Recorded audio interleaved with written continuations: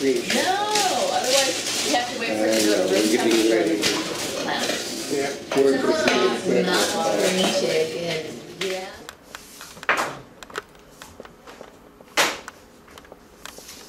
Hello, this is Notaspringchick, and today for Cooking with Notaspringchick, we are going to make a pasta with a hollandaise crab sauce. Ooh, now I'm really excited about this because of course, we're cleaning out the cupboards and we found some things in there that we hadn't seen for a while, which I've been really anxious to use.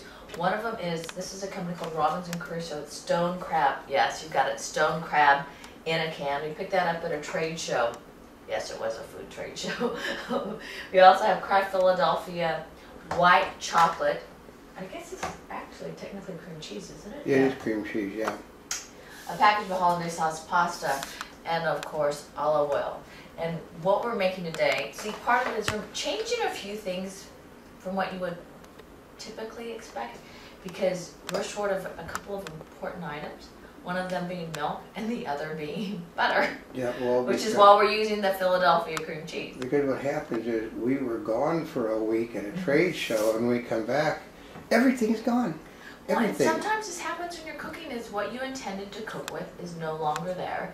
And you've got the choice of either to run out to the store and utilize what you have existing, or perhaps you're cleaning out the cupboard and trying to make something. So we're modifying this recipe slightly because what we got to cook with. Now, this is pasta that's leftovers. And we're adding oops. We also didn't have butter to mix in with it. Butter basically has a tendency to keep it separated, so we have to go with what we got with a little bit of good oil, and then we'll heat it up and then mix the oil up in it too. So because this is what you don't throw that pasta away that you're not using. So that's why it basically is usable. So this is great because it helps to break it all up. And it's good, this is good olive oil. I mean, this is virgin olive oil, the real stuff in that container. I know, that's why How do it's we in know? this container to keep it dark. Yeah, because, so then we just got to heat it for a minute or so, and then leave it set in there while we're mixing all the other stuff up, so. Okay, so we're mixing all the other. Yeah. Now, I will tell you, I love this Kraft Philadelphia cream cheese because, first of all, I love cream cheese anyway. This one happens to be white chocolate flavored. Yeah. I know you're using that for the hollandaise sauce? Well, why not? Why not? We've got it. And we're substituting this for a cup of milk and a quarter and butter. So it smells kind of it's really good. It'll give your hollandaise sauce a little bit of a sweetness to it. Yeah, we're being decadent. Oh, and for those people that don't know, yes, I am the one with the creepy sounding voice that directs everything behind the deal. So it doesn't bother me with insulting me. I've been doing this for 5 years. Well, and one of the things that you'll realize is, if you've been following us, is I usually don't know what we're making until they set it all up in front of me. So I'm trying to kind of create something from what we have. Yeah, and then I'm like, oh, this is what we're going to call it. So sometimes. Okay, she changed. Okay, the original pasta. We live in this building is a pasta-free building. So what happens when we come back from the trade show? All of the pasta is gone. So therefore, we're using what we have, other than what we should be having. The other part about the cream cheese is it's also thicker than milk and butter would be. Yeah. Right? So now we just we're going to add just a little bit of water to this. Yeah. Because we actually want it to come to be about 1.25 cups right there. Because we still have to mix the hollandaise sauce in. Like I said, that people say, well, she's supposed to be cooking. Why is he telling her what to do? Because she doesn't know what we're doing, that's why. If she did, the fun would be missing. Well, that's half of the fun. And also to change it on camera while they're over there. And now we just mix our hollandaise sauce. So, yes, we're going to put this in here. Yep. See, what is hollandaise? See, we're not requiring any egg.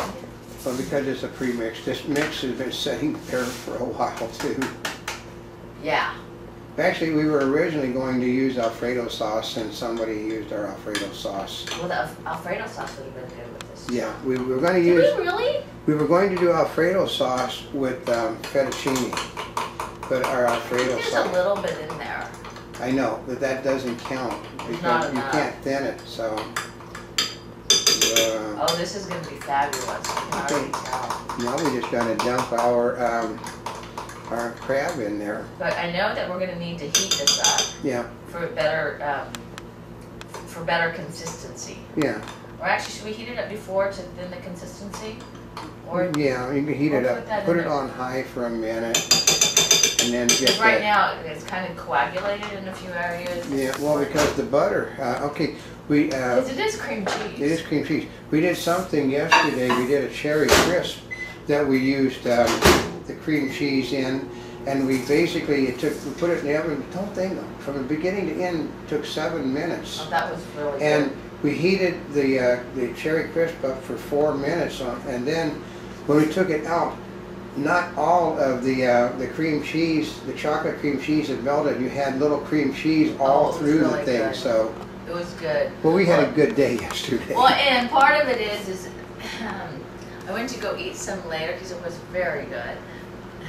And of course, I think everybody else was enjoying it too. Yeah. Well, there was one little tiny container where it was setting. That and so. So we're gonna see if we've got some juice from here. Yeah. Can you open it, or is it going to have to be opened? Well, I think I'll just let it. Okay. Yeah. Wait a That's second. okay. That's what else knives are good for.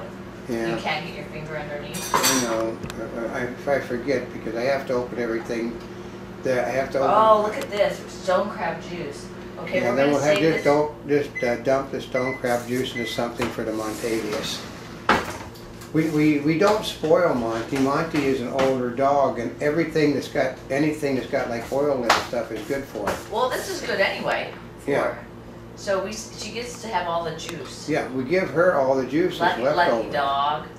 Cats would love this too. Oh yeah, but Monty, it's good for her. It's good for her fur. I mean, she's an older dog, and she got a young dog's fur. So Yeah, she does. right. Well, I love this juice too. See, part of it is you can save this juice and use it to make a sauce. Yeah, but we're. Oh, you could add it to the hollandaise sauce. Oh, I know, but we're. But then Monty wouldn't have it. I just stir it up. Probably really getting nice over there. It's getting nicer. I want to use And then if it's not thin enough yet, then cook it for another minute Okay.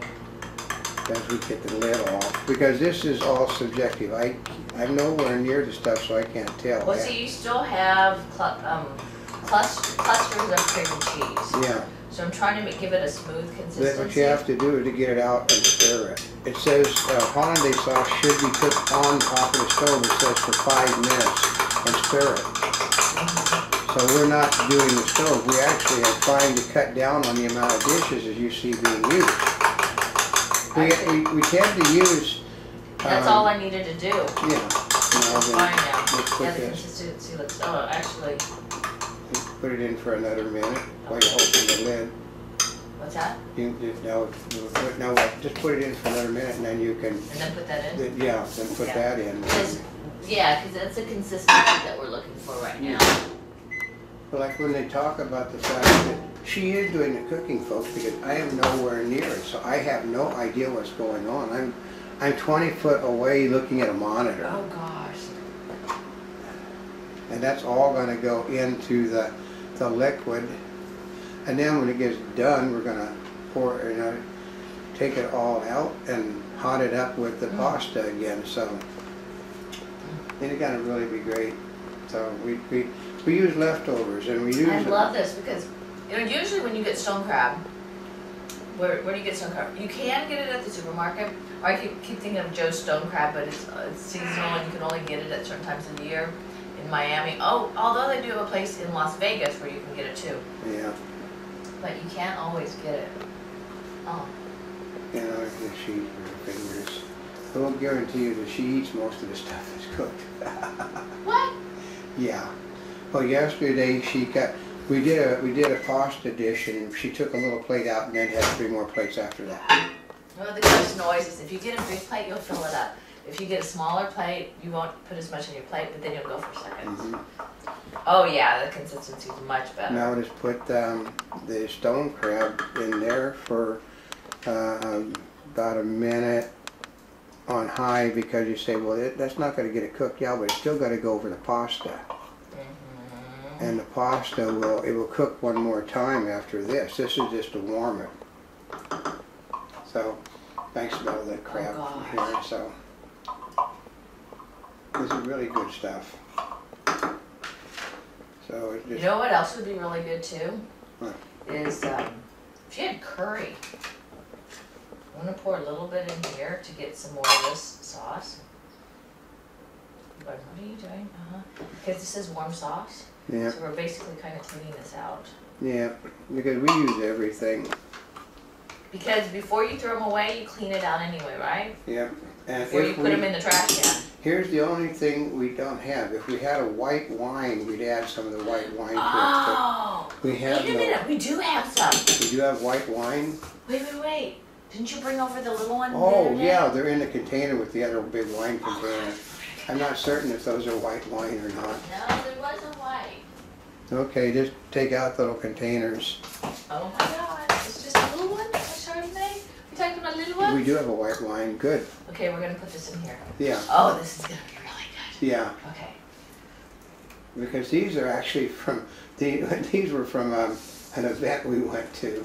Yeah, you can tell by the sample sizes. I also have bottles of Monet champagne, which I actually end up drinking. So sometimes being press people have disadvantages. Well, and if I had looked at this before, I didn't realize they were into this. This is Virgin.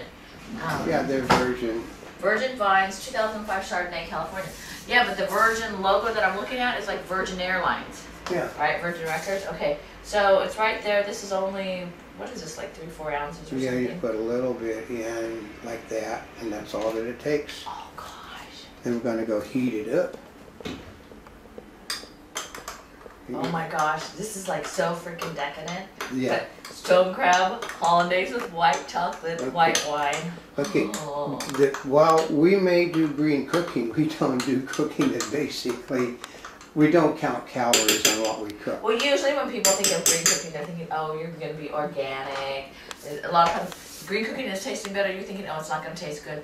Well, no. Part of it is we're being green by not utilizing very many, well, containers. Yeah, we cook in as few containers as possible, and we use leftovers, and We use we're using a microwave instead of burning gas for 10, 15 minutes. So you're getting gourmet green cooking. Oh my Yeah. gosh. Okay, so let's get a plate. And I don't think there's such a thing as cooking gourmet. Or we could grab a bowl. Yeah, if you want. Okay. The only thing is, well, if I do Put it in it a bowl, in and heat it up you for can't another see it minute. as well. Yeah. No, you can see it as well. I mean, because. Okay, so we're just gonna put some on here. No, we're going to go put it and heat it up. Which that? That, yeah. Oh, okay. Then it's going to get poured over the top of the pasta and get heated again. So. See, that's where you can tell that I'm Yeah, learning but along no, the way. we don't. She has no clue of what we're. Like, oh, let's try this way. No, it's got to do with the whole thing. It's what. Okay, we try to make people understand. She's you. Oh, let me see. She is you when it comes to cooking. She has all of this stuff that she has to work with, but she doesn't know what to do with it. Most people throw their leftovers away. They I mean, do. and you'll be surprised at how much stuff is sitting on kitchen sitting in pantries or on shelves in the kitchen that gets never used. The majority of the stuff I understand at Costco is always thrown out. Now here's something I would love to use. You're gonna think this is really totally crazy. White cheddar popcorn seasoning. Yeah, you can do it. And they're going, what? No, actually, you see, it's basically white cheddar tasting salt. Yeah.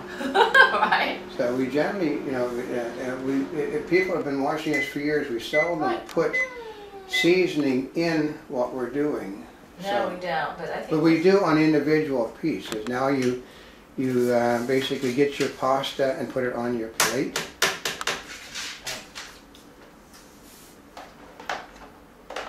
See, it's all individual pieces now, as you can tell.